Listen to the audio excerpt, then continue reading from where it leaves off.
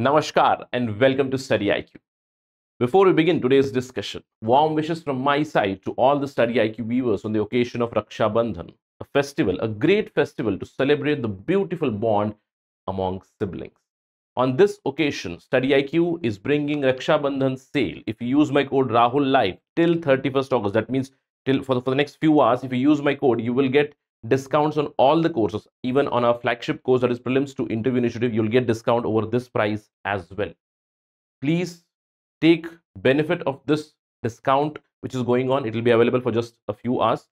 You do know that Prelims to Interview program of ours is the most comprehensive program which is available in the market for preparation of UPSC Civil Services examination, where we will be helping you through all the stages, through prelims, mains, interview. There is one-to-one mentorship, there is a prelims test series, there is a mains residential program, there is group mentorship, everything, the whole shebang in this particular program. Enroll now, get benefit of the Raksha Bandhan sale. I'll see you in the class. All right, let's begin our discussion for today. You do know that we are discussing some important topics for UPSC Civil Services Mains Examination 2023. I am discussing science and technology topics. Before this, we have focused on topics connected with ICT, Information Communications Technology, where we discussed about artificial intelligence, blockchain. We discussed about some of the ideas connected with nanotechnology. We spoke about biotechnology, genetic engineering, etc. Today, we'll move on and talk about nuclear technology, a very, very important topic. Again, I would say nuclear technology or topics connected to nuclear energy. They are more easier to prepare, very similar to how we discussed with respect to nanotechnology. If you create a framework for yourself and keep yourself updated with current affairs, then it becomes a very easy topic to attempt questions. And if you look at some of the questions that have appeared before, you will see that they are quite generic. They're quite generic, where the focus is on understanding nuclear energy and programs connected with it. What is India's policy? What are India's programs connected with enhancing nuclear science and nuclear technology? We are focusing more and more on gaining that energy security in our country, and for that, nuclear energy is very important. Yes, we are talking about more and more amount of renewable energy, but nuclear energy, it comes under the domain of clean energy. I wouldn't say it is exactly renewable energy, but emissions from nuclear power plants or nuclear energy would be minimal. Of course, there are some other dangers which we'll talk about, but we are going to enhance more and more of nuclear energy in our country. So some questions have come where UPSC has asked, with the growing energy needs, should India keep on expanding nuclear energy program? Yes or no? Take a stand and discuss the facts and fears associated with nuclear energy. One time a question had come like this. Another time, give an account of growth and development of nuclear science and technology in India. What is the advantage of fast breeder reactor program in India? So we'll understand all the nitty-gritties connected to nuclear energy, and I'll also tell you about some of the pitfalls or some of the issues that aspirants might have while understanding this particular topic. Because whenever we discuss nuclear energy, there is a narrow viewpoint of people. They connect nuclear energy directly with nuclear fission or nuclear power plants, but there are so many other applications which are connected with nuclear science. We'll talk about them as well in this interaction. So we'll try to prepare in a wholesome way regarding nuclear energy, and we'll take some of the updates from current affairs as well. All right, let's begin. First of all, what do you understand by nuclear science and nuclear technology? I always tell you the difference between science and technology. Science basically gives you the basic theoretical part based on experimentations, observations, and some kind of small applications. You create a theory for yourself, create simple laws, rules, regulations of that particular subject, and when you apply them for your benefit, it becomes an applied science, that is technology. So nuclear science and nuclear technology is any idea where you take advantage of reactions or interactions which is connected with the atomic nuclei. All right. So under nuclear technology, nuclear energy or characteristic of a nucleus is used for some application. Mostly we talk of nuclear energy. Again, when we talk about nuclear energy, yes, we have used it in a good way as well as bad way. We can give example of the ill effects or the bad consequences of nuclear energy as the nuclear weapons. Yes, but We use nuclear energy for civilian purposes as well, predominantly for the generation of electricity. But when we talk about nuclear energy, we discuss that under the domain of nuclear fission reaction or nuclear fusion reaction. But you need to understand, at the end of the discussion, we'll also talk about some other applications which are connected with nuclear science and applications connected with it. So first we'll focus on fusion, fission, then we'll talk about some other applications as well. In this interaction, we'll also get to know about what is the status of nuclear energy in our country, right? So let's talk about nuclear energy. Whenever we discuss this, there are two ideas that come into our brain. One is nuclear fusion and another one is nuclear fission. Now, by name itself, you do understand nuclear fusion. Nuclear fusion is a concept where two smaller nuclei, remember, two smaller nuclei, they combine to give you a larger nucleus. And when this happens, there is a lot of energy that is released. Along with it, high energy neutrons are also released. The other process, the opposite process, would be nuclear fission. Now, fission happens when a bigger nuclei, it breaks up into other smaller nukes, a bigger nucleus, I would say, rather, pardon me, bigger nucleus, it breaks into smaller nuclei, releasing energy and along with it other neutrons. Now, this is nuclear fusion and nuclear fission. Now, a question comes into your mind, sir, why does this happen? Why does this happen? All right. See, for a nuclear fusion to run, two smaller nuclei, they have to combine. For this, you have to put in energy, or you need certain requirements. For instance, there is a lot of energy which is required for fusion, and we see fusion where? In stars. We see fusion in sun, the natural thermonuclear fusion reaction. Because of intense heat which is provided, then the two nuclei would fuse to form another larger nucleus. Same concept for fission. What do I need? Does this larger nucleus, it breaks into two automatically? Yes, there is a natural process of nuclear fission as well, and that is basically called as radioactive decay. We'll discuss about this radioactive decay and applications connected with nuclear isotopes at the end of the discussion. But it can happen naturally also. But what we do is we start the nuclear fission reaction artificially by bombarding high energy neutrons on a larger nucleus, and this larger nucleus, it will break into constituent nuclei. So what we get here is nuclear fission, breaking up of a bigger nucleus, nuclear fusion, joining of two smaller nuclei or other nuclei combining to form one nucleus. So what are the materials that we talk about in fusion? You do understand there is a requirement of smaller nuclei like deuterium, tritium, hydrogen, etc. These are basically isotopes of hydrogen only, deuterium, tritium. When they combine, they lead to creation of a slightly bigger nucleus, that is helium. But for a fissile material, you need larger nucleus which are radioactive. And a question comes up, sir, can all elements or can all atoms, they undergo nuclear fission? No. Radioactive elements like uranium, plutonium, etc., they undergo fission. That means they break up into constituent nuclei. Now the question comes up, sir, why energy is released? Now you said that, first of all, for any reaction, be it nuclear fission reaction or a fusion reaction, what I am supposed to do, I am supposed to give some input to it. Now here the input would be temperature, a lot of heat, thousands, 10,000s of degrees Celsius of temperature is needed here. And here you need high energy neutrons. But once the reaction starts,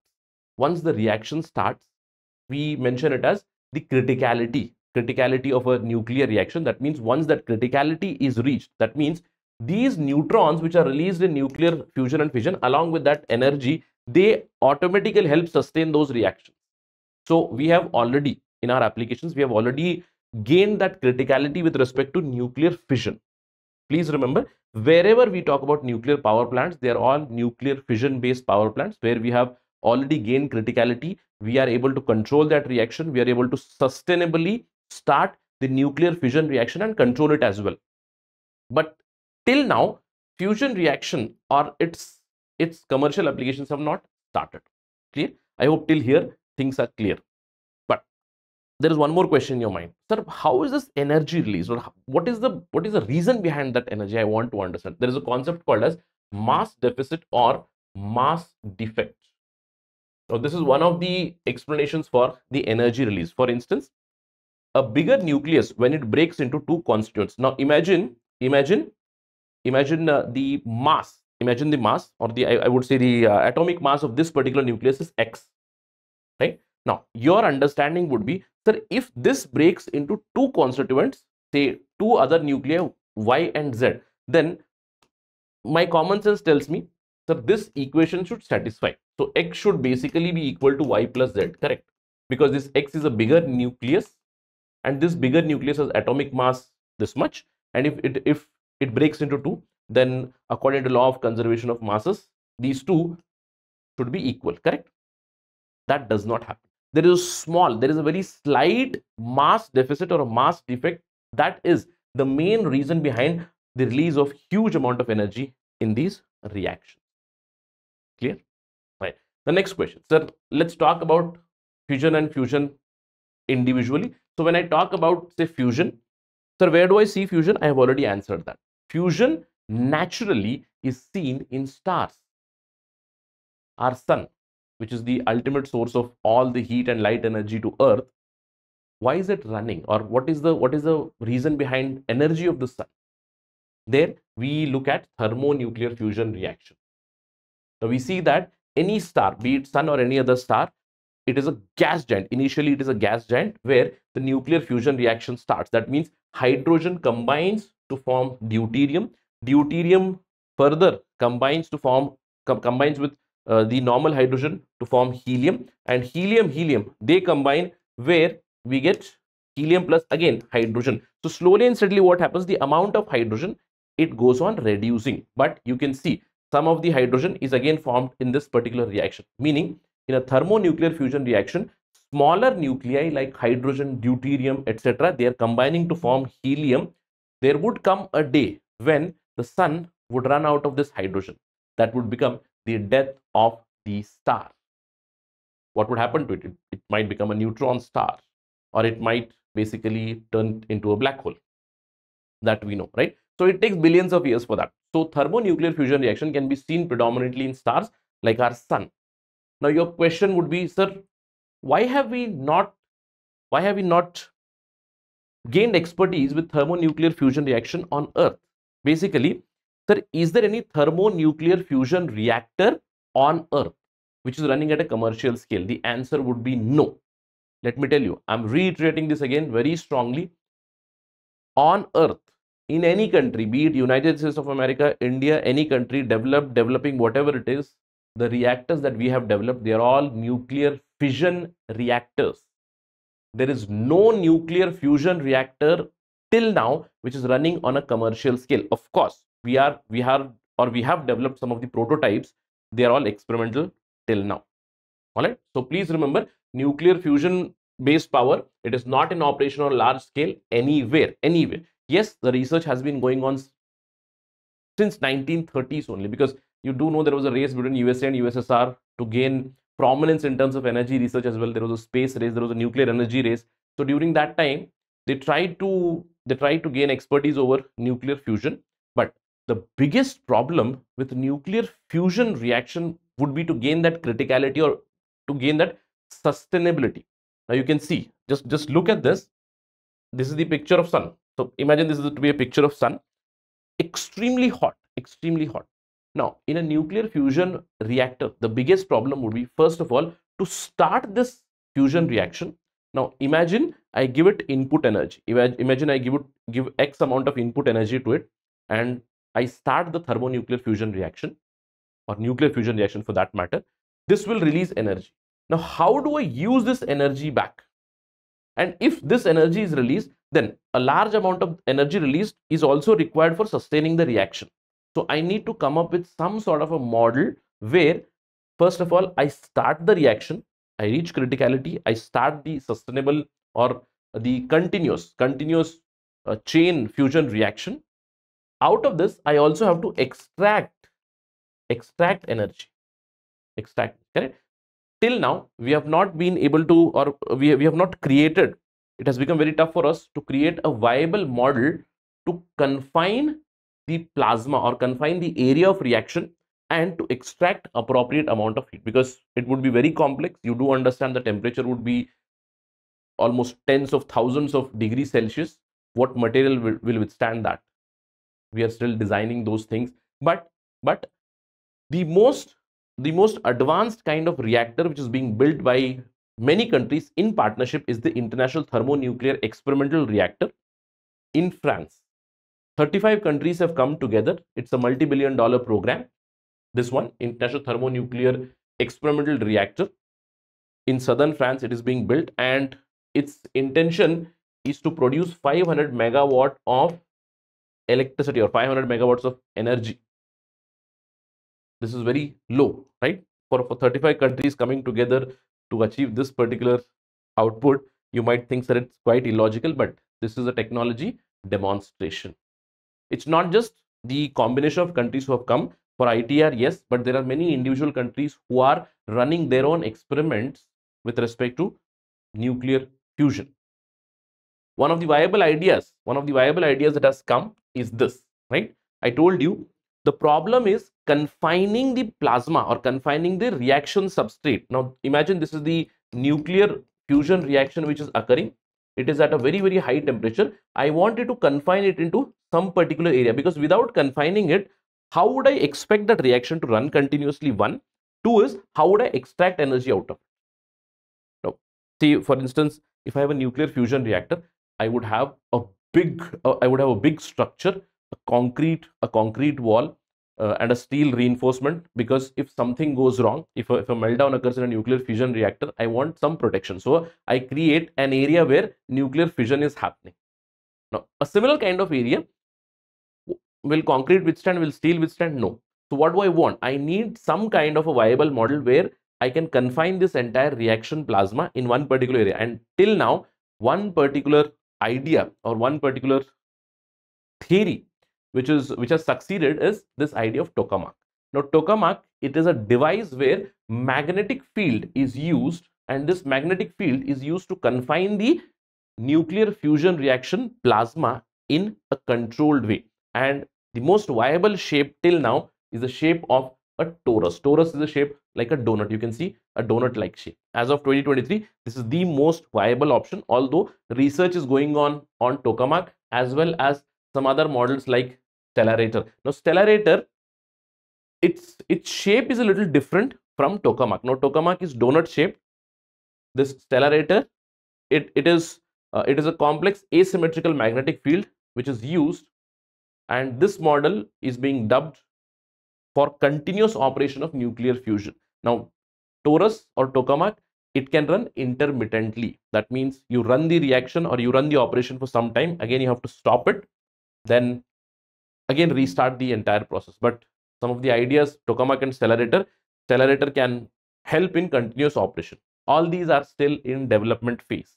Yes, some of the countries have achieved intermittent operation. For instance, China is running an operation on the idea of tokamak in their experimental setup, and they have said that by 2040 approximately they are going to create an artificial sun, or they might be able to develop that artificial sun.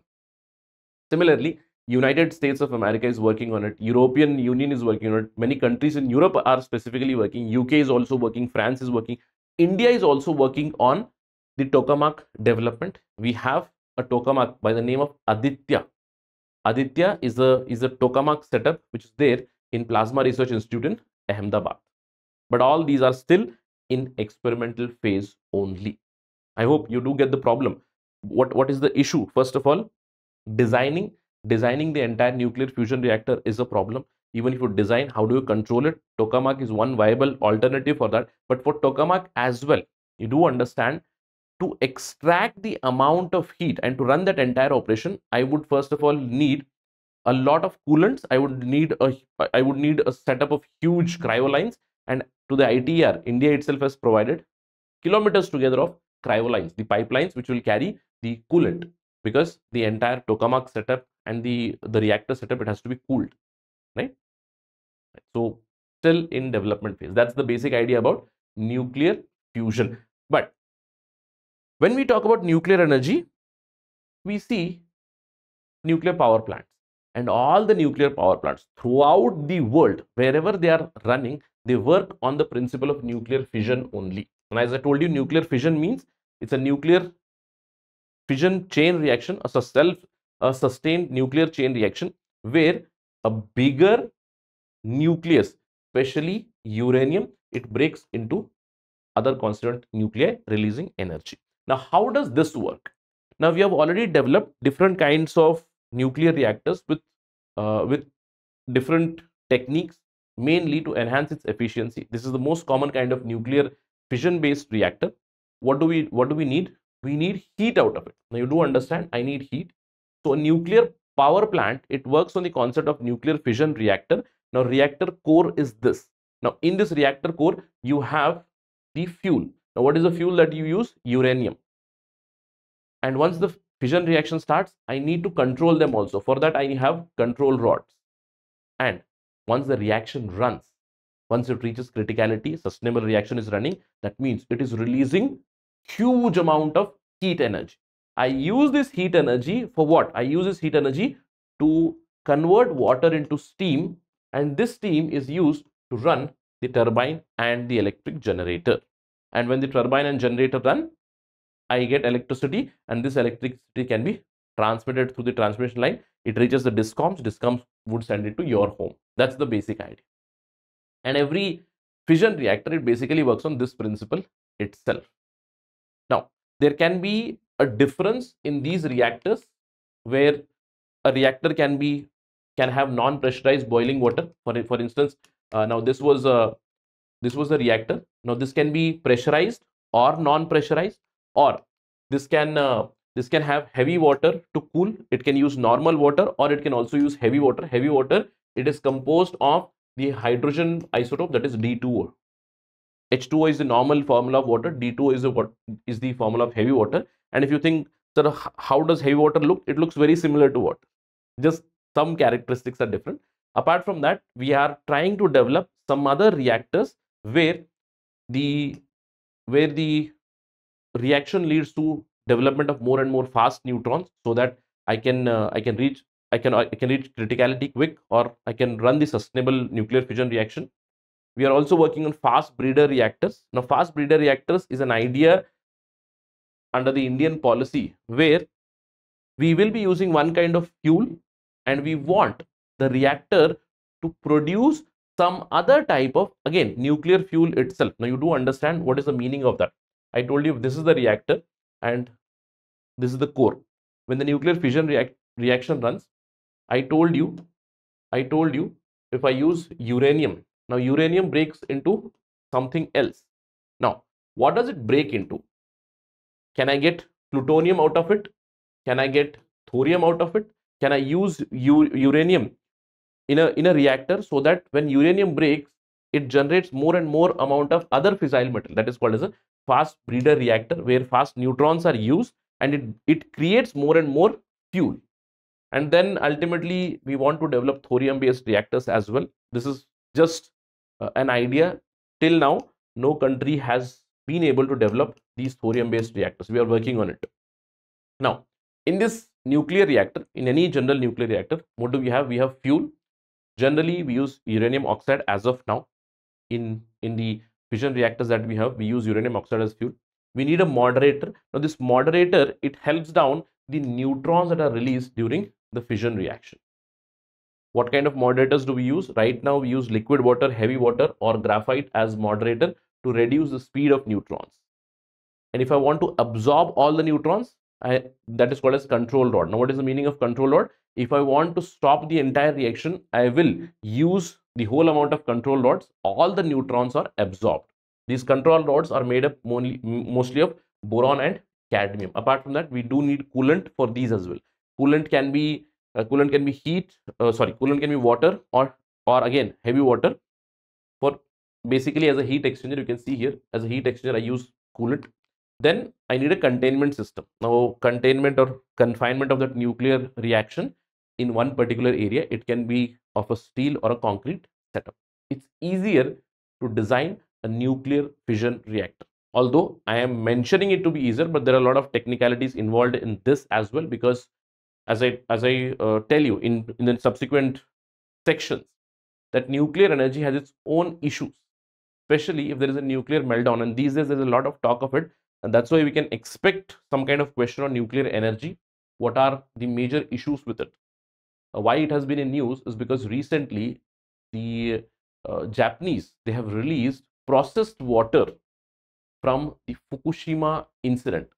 You do know in 2013, the Fukushima nuclear reactor, it melted. There was a meltdown there. And for the last 10 years, whatever radioactive water was there, because if there is a meltdown, there is a threat of radioactivity, and radioactive radiation was released there. And that water, according to Japanese, they have processed it.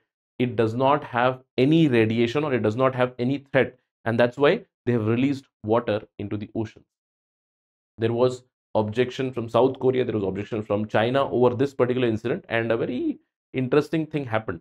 The Japanese Prime Minister Fumio Kishida, a few days back, he consumed one of the fish which was caught after releasing this particular water. From those waters only, a fish was caught, and he consumed that fish right in front of media. He said there is no danger to anybody. Right? So you might expect these things, right? So this is about the nuclear fusion and nuclear fission reactors. There is no commercial nuclear fusion reactor as of now. Only fission reactors are available. These are the fission reactors which are in development. Now, what is our plan of action? Now, for India, the journey towards nuclear energy started in 1960s, and one of the pioneers was Homi Jahangir Bhabha. Homi Jahangir Bhabha, he developed India's nuclear program.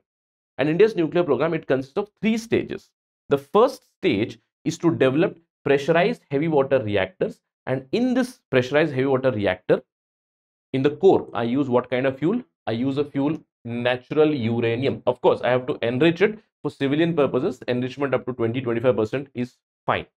So I use natural uranium for a pressurized heavy water reactor. Then this leads to creation of what? This leads to creation of depleted uranium as well as plutonium. Meaning the byproduct of the first reactor would be depleted uranium and plutonium, which we will be using in the fast breeder reactor. Now in the fast breeder reactor, we will be using some amount of thorium and some amount of plutonium, and this leads to breeding of uranium-233. And this uranium-233 along with thorium can be used in the thorium-based reactors in future. Uranium-233 based fuel reactors, and then ultimate idea would be that we shift towards the thorium-based reactors. That would be stage 3. The stage 3 basically consists of breeding of uranium-233 and later on development of thorium-based reactors where thorium and uranium-233 mixture can be used. So this is again a logical kind of nuclear program that we have developed. Many a times questions have come on this as well. I want you to get a feel of this. Just understand what is this. It's a logical nuclear program that Homi Bhabha developed, where he said first we'll take uranium. India has limited reserves of uranium. Yes, we have found out some uranium recently in 2023 itself. Some of the states like Jammu Kashmir, etc., where uranium exploration has been done, and it is said that we have huge reserves of that. But for commercial development or commercial use of that, it will take almost a decade. Till that time, we have to rely on our own uranium mines, and we have to import uranium from outside. So use uranium. From uranium, whatever spent uranium or depleted uranium comes, along with the plutonium comes, use this along with some amount of thorium. Then go to stage 3. Stage 3 will have uranium-233 fueled breeders, and then a mixture of uranium thorium can be applied there. These are basically, I would say, thorium based reactors itself. The stage 3 would be thorium based reactors. Now, why is that? We'll talk about that in some time, because we have huge reserves of thorium along the Indian coast. That is why thorium based reactors, it makes sense for us. Now, apart from this, if you look at India's nuclear program, our structure, our governing structure is something like this. There is Of course, everything here, it would be under directly central government, that is PMO. There is Atomic Energy Commission. Under that, there is Department of Atomic Energy, and the regulator is AERB, Atomic Energy Regulatory Board. AERB is the regulatory board. Under the Department of Atomic Energy, we have different sections which are doing research and which are doing development of different stages. For instance, fast breeder reactor, it is being developed by a corporation, a public sector enterprise called as Bhavini. Most of the power projects that are currently operational in India, they're all run and governed by NPCIL. Meaning, if I sign any agreement between India and say some other country as well, from India, NPCIL would be representing. From India, NPCIL, and whatever company from the other country, they would be collaborating. For uranium, there is another company called as UCIL. And for fuel cycle, we have created nuclear fuel complex, which is under the Department of Atomic Energy. Please remember, when we get the fuel, say imagine I take uranium fuel, it has to undergo different processes. First process is refining of uranium. Then I convert uranium into fissile material. Then I enrich it. Please remember, enrichment is not very high for civilian users. For a weapons grade, it has to be enriched almost to 90%, but for normal civilian use, around 20% of enrichment is enough. Then I have to fabricate the fuel. Why? I have to use this in terms of rods. This was the structure I showed you. Now, whatever the reactor is set up, for that I need processed fuel, and that needs some sort of fabrication. So that is the fuel cycle. And finally, after the nuclear fission reaction is run, whatever depleted fuel is left out, I have to reprocess that as well. So this fuel complex, it also comes under the Department of Atomic Energy. Although the central government, it wanted to create different regulatory boards. For that, a bill was brought in 2011 by UPA government. Later on, the NDA government had also brought a bill in 2015, but nothing has happened as of now. This is the only regulatory authority till now today, Atomic Energy Regulatory Board. All right. So under this itself, all the regulations, all the approvals happen under this board. Clear? Till now, if you ask, is there any other private nuclear power plant? No. In India, the entire concept of nuclear energy, it is under the domain of state itself. Clear? It is under the domain of state. Now, I'm not talking about distribution companies. Many distribution companies have been privatized, but GENCOs, the nuclear GENCOs or the nuclear generating companies, they are all governed or they are all regulated under the NPCIL. NPCIL is the nodal agency for that, right? Now, apart from this, when we talk about India's nuclear program or nuclear journey, yes, we have created a very ambitious 3-stage program for nuclear energy. The first stage, natural uranium is used. Later on, the depleted uranium, plutonium, and thorium, and finally thorium-based plants. But the development of this has not happened in an extraordinary way. If you ask me the status as of today, stage 1 is achieved.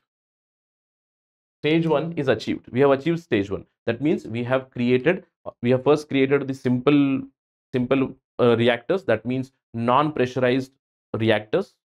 We also created non-pressurized heavy water reactors. Later on, we also developed pressurized heavy water reactors.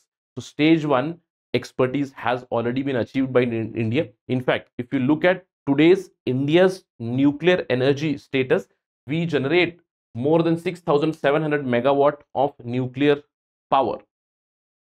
Nuclear power plants are situated in different states. In Tamil Nadu, we have Kudanakulam.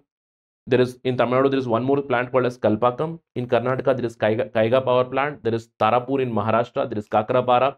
There is Rajasthan power plant. There is Narora power plant. So power plants are many. There are more than 20 power plants which are active in India, and all of them, they are stage 1 only. That means they are either pressurized water reactors, non-pressurized water reactors, and most of them are pressurized heavy water reactors. What about stage 2? Stage 2 is the fast breeder reactor. Now, fast breeder reactor technology or prototype reactor is being built by Bhavini. Bhavini is the Bharatiya Navikiya Vidyut Nigam Limited, which is still building. again, they were supposed to give us by 2022 itself the first prototype of fast breeder reactor, which is going to consume less amount of nuclear fuel and give more and more amount of, or it is going to breed more nuclear fuel, which we can use in future. The tests for that are still going on. By 2022, it was supposed to be done, but again, because of COVID-19, there has been some delay. So we'll wait and watch when this will happen. But stage 3, there is stage 3, only testing is going on. There is not even talk of prototype, etc. The government was asked a question that you have created a 3-stage plan, a 3-stage program. When will we achieve it? The central government in parliament has answered that large scale thorium deployment can be achieved probably in the next 3 to 4 decades. So I would say by 2050, probably by 2050, we might get a development of thorium based power plant. But as of now, if you ask me a question, sir, where are we? We are right now in stage 1. We have achieved expertise in stage 1. For stage 2, some prototypes are being built. Again, Bhavini is responsible for that. They're building it, and we'll get a result very soon. Stage 3 is far away. Okay.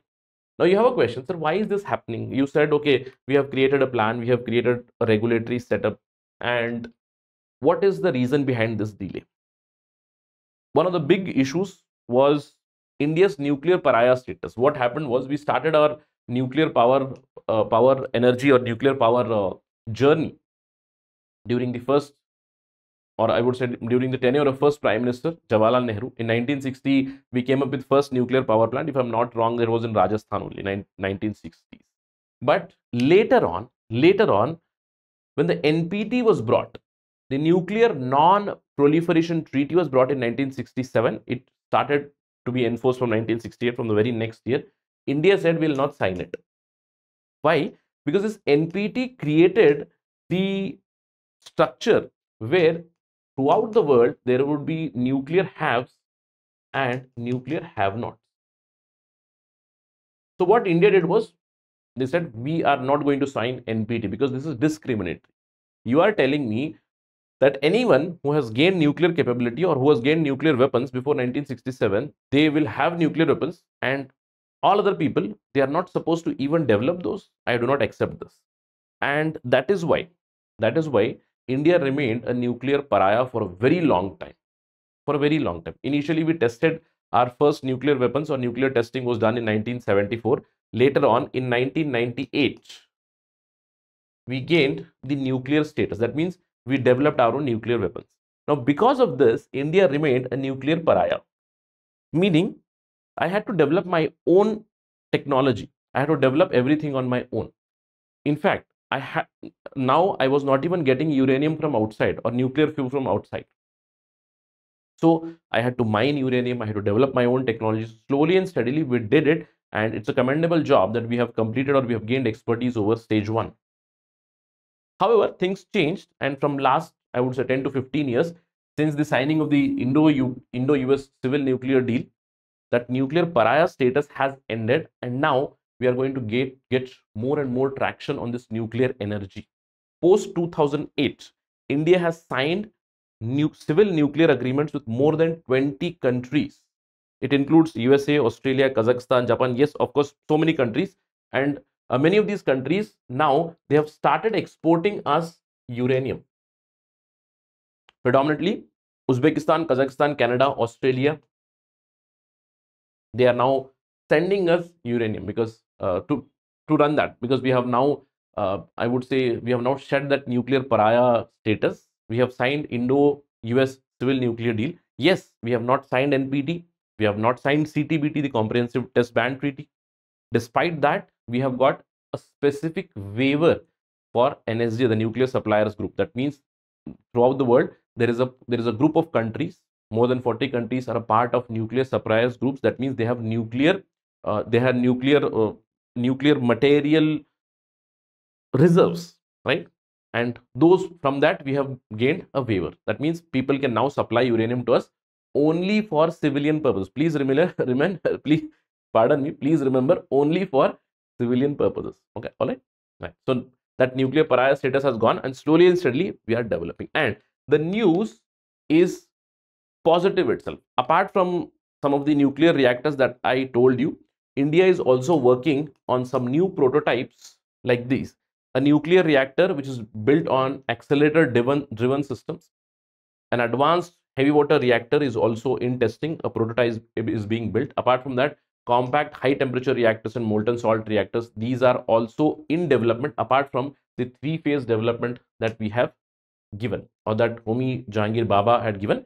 Apart from those three type of reactors, we are also working on these reactors as well. All right. Now, the news is also quite positive for nuclear energy. Now, we started with one of the questions which said that should we promote more and more of nuclear energy? Indian government is doing it. What happened in COP26 in November 2021?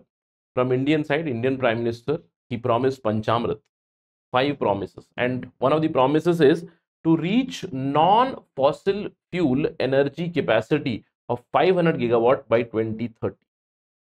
By 2030. Now, to achieve this particular target, India has said, yes, we are going to spend money on solar power, we are going to spend money on wind power, etc. But we are also going to increase our nuclear reactors. These red ones are already operational. I told you there is a power plant in Narora, there is a power plant in Rajasthan, there is a power plant in Kakrapara, Tarapur, Kaiga, Kalpakam and Kudankulam. These are operational. More than 20, if I'm not wrong, 22 reactors are right now active for India. Apart from this, India has already sanctioned many other nuclear power plants. There's a power plant which has been sanctioned in Mithivardi in Gujarat. There is a power plant which has been sanctioned in Jaitapur in Maharashtra, in Banswara, in Chutka, in Kovada. Many of the nuclear power plants, Gorakhpur power plant has also been approved. That means in the upcoming years, more and more nuclear energy and its development is expected. Many countries had criticized that India is going for a very risky bet. They have said that they'll reduce non-fossil fuel energy. That means 500 gigawatt would come from non-fossil fuel. Please remember, nuclear power is a non-fossil fuel based energy only. Yes, I can say it is not renewable, but I can put it in the domain of clean energy if I do everything through safety, right? So what has happened is the government of India has also told that the existing nuclear capacity that we have is 6780.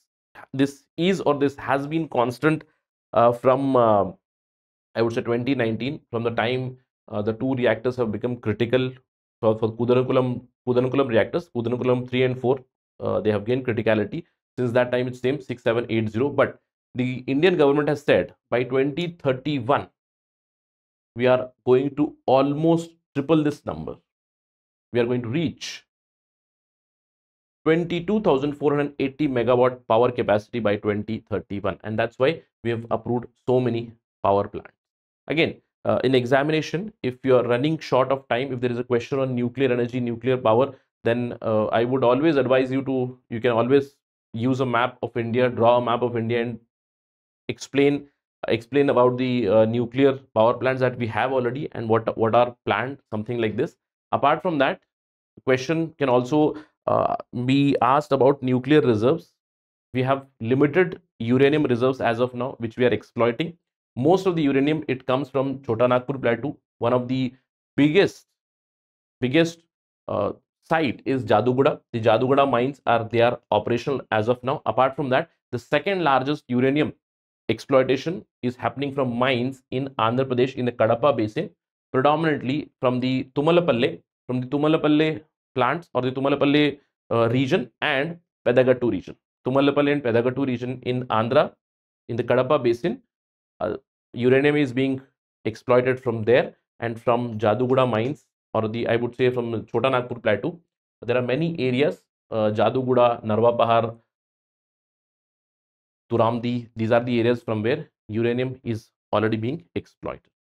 There are some other areas where uranium has been found out. In recent times, uranium has been found out in northeastern region, in the northern part, in some places in Rajasthan. But again, operational mines or developing that to the operational level, it will take time. That means we currently have to rely on imports from other countries. And right now we are already getting uranium imports from Kazakhstan, from Canada, from Australia, from Uzbekistan, these countries. Apart from that, why we have a third stage which is based on thorium? Because we have huge thorium reserves along the eastern coast of India. In the eastern coast of India, in the coastal areas, we find something called as a monazite sand, and we find huge reserves of this monazite ore, and this monazite ore can be exploited for thorium. And if we are able to develop a thorium based reactor, it is going to be groundbreaking. We do not need anybody, we don't need any, we have our own fuel. If we have our own technology, we can run our own nuclear reactors. All right, so that's the basic status, or that's the basic development under the nuclear science and technology in India. And please remember, when I say nuclear science and technology, everybody has a very narrow viewpoint, because we have that confirmation bias. They say, okay, nuclear energy, I know nuclear energy, I have read about nuclear power plants in Kaiga, I've read about Kalpakam, I've read about Kudankulam, right, Tarapur, etc. Immediately your mind shifts to nuclear energy. Yes, I get it. And that too, nuclear fusion based energy, because fusion based energy is not operational at all. But please remember, nuclear energy or technology connected to atomic nuclei, they are used in many other areas. Yes, for generating electricity, I agree, but in industry, in mining, in food and agriculture, in space exploration, for environmental protection, for hydrology, for medicine, in many areas we work. Yes, electricity, for food safety, in terms of science and technology research, for space missions. This is something which is being tested now mostly by United States of America. India is also working on this in collaboration with different countries, predominantly with Israel and Japan. We have collaboration. In cosmetic products, in medicine, you must be thinking, sir, nuclear technology in cosmetics, nuclear technology in agriculture, for some other novel applications, we are using it. Let me talk about some of the applications. Please remember, yes, of course, the biggest application that we know of is nuclear power plant. That means to generate electricity. But apart from that, nuclear technology or nuclear science and its applications can be seen even in agriculture and food industry. Why? To reduce the number of pests and bugs. Nuclear irradiation or control nuclear irradiation, it can be used to kill bacteria and other harmful organisms in food. It can be used for sterilization. Recently, one of the research is going on to create sterile insects. Nuclear energy or nuclear based irradiation is used on mosquitoes. Now, because of this irradiation, male mosquitoes will become sterile, and these male mosquitoes are then released into the areas with mosquito population. Now, if male are sterile, then there is no future progeny. That means the mosquito population can go down. Yes, there are different kinds of research going on. This kind of research is going on with respect to genetic modification as well, where one of the ideas is going on to modify the genes in male mosquito to make it sterile, also to identify the female mosquitoes which are genetically modified, right? Such research is going on. But one of the simplest ideas is also this sterile injection technology, where through nuclear irradiation, male mosquitoes are turned sterile and then they are released into the population. That means mosquito population, future population, it will be gone. That's one of the research going on. Apart from that, in medical, you do know nuclear technologies, they provide images inside human body which help to diagnose and treat diseases. In fact, nuclear radiation or directed nuclear radiation is also being used to treat cancerous cells.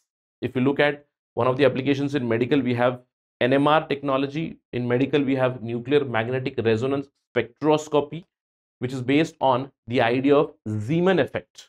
Zeeman effect. Now, Zeeman, he was the one who observed a strange behavior when certain nuclei, if they are subjected to strong magnetic field, they would behave in some way, and we can create an image on the basis of that. So what happens in nuclear magnetic resonance is a small injection is given, some liquid is given. Again, non-radioactive.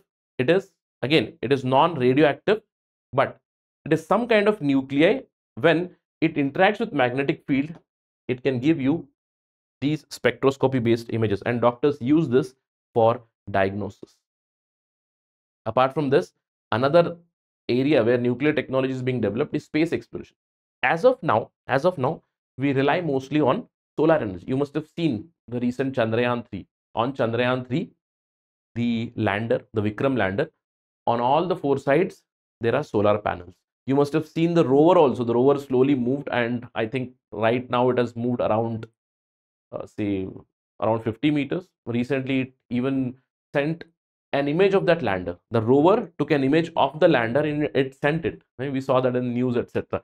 How is it being powered? It is powered through nuclear energy, and that is why the life of this entire project of Chandrayaan 3, it is dubbed as approximately 14 Earth days.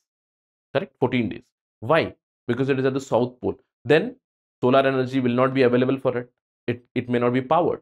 Right? Later on, yes, after another 14 days, we might be able to recapture or regain connectivity with it, but with certainty, ISRO is not telling anything as of now.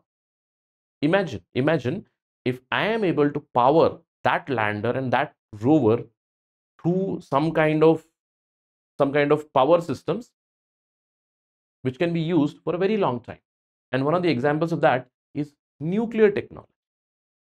Now, if I use some sort of an instrument where nuclear energy or that nuclear power is used, then it can lead eventually to deep space operations. Now, US is also working on it. Indian agency ISRO is also trying to develop these things. But right now, ISRO is planning. Pardon me. Right now, NASA is planning by 2026 a spacecraft which will be powered completely by nuclear energy itself. Now, if that happens, then power would be available for a very long time. I wouldn't say perpetually. Of course, it cannot be available perpetually. But if we send enough amount of nuclear fuel with it, then slowly and steadily, by controlled reaction, nuclear power can be given to it. For a very longer time, the operation can be run. Apart from that, nuclear energy is also being used for water desalination. The World Nuclear Association has noted that the large amount of populations that do not have water, yes, they have ocean water available with it. From ocean water, we have to remove those salts, and for that, nuclear based water desalination plants are also in operation already. So many operations or many applications have come up. Please remember that it's not just about electricity, it's about other applications as well, so that you make your answer wholesome. All right, good. Now, till now, what we have discussed is nuclear technology, the nuclear power plants, different applications, but there are always dangers associated when we use nuclear science and nuclear technology based applications. It can impact human health, it can impact environmental health. Why? Because the workers are always at a risk of radiation. We saw what happened in Fukushima, we saw what happened in Chernobyl. Even today, Chernobyl is like a zombie land. Fukushima, it is like a zombie land only. So there are health issues for humans, there are environmental issues for humans, especially connected with radiation. And that radiation can be present in the environment for a very long time. It might hamper even the future generations. There are dangers which are associated with the distraction. Especially, a lot of people might think that nuclear energy is a panacea for all the problems that we have. No, it can create problems. So if I am spending more and more amount of money on nuclear energy, what about the other renewable energies? Do I have to bet, or should I bet on this or not? There is always a danger of waste disposal, because yes, we use nuclear material, we process it, but some byproducts are there. Where do I dispose them of? How do I dispose them of? Do I dispose them of underground? Do I dispose them of deep inside ocean? One of the ideas that scientists are talking about is some some space-based releases or some space-based launches where nuclear waste is dumped into the space. But what would be the implication? We do not know. So waste disposal is a problem. Of course, there is a high cost which is always there, because any nuclear power plant, as of now, if you talk about India, all the power plants are with the government. That means it is being funded by the taxpayers' money, and the initial cost is very, very high. The initial cost is high. If there is say any issue, if there is a nuclear meltdown, and if there is some harm to the society, some harm to the environment, then what is the liability? Who will pay the liability? Now we have seen this. We have seen liability based issues with Fukushima, with Chernobyl, with many other incidents. Who is liable for these? If it impacts a section of society, some people, we have seen the liability issues with Bhopal gas tragedy, although not connected to nuclear energy, but a simple chemical disaster whose liability is still not paid even till today, since 1980s. Apart from this, there is always danger of nuclear war and nuclear terrorism. This is always a danger. We do not know if a country or if anybody is using nuclear based technologies for peaceful purposes only. Yes, we have our own power plants, but along with those power plants, is someone trying to build a dirty bomb? We don't know. What happens if this nuclear technology, it reaches to terrorists? Will there be a threat of nuclear terrorism? Is there a danger which is perpetual of a nuclear war, because there are nuclear weapons already with the countries now? What happens if it reaches some of the rogue states or rogue organizations?